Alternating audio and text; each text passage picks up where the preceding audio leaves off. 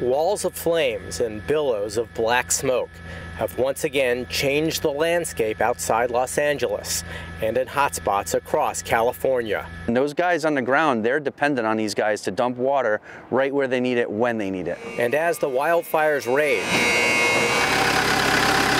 part of the battle against the deadly blazes is based in Bloomfield.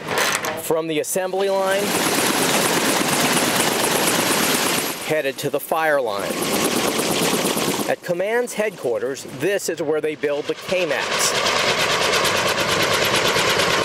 As we speak, there are 15 of them working out west.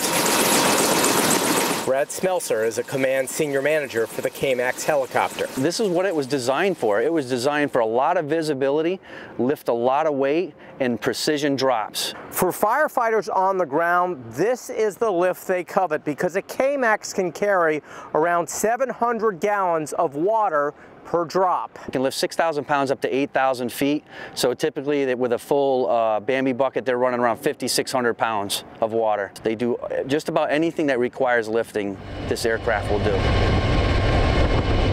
Firefighting is one of the biggest jobs that the K-Max does, and luckily this year they've put on quite a few of our operators' K-Maxes to fight fires all over the West. And from Connecticut to California, it is about rising above. This saves lives, it saves firefighters, it saves homes, it saves buildings, it saves livestock.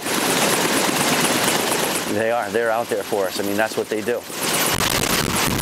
In Bloomfield, Jim Altman, Fox 61 News.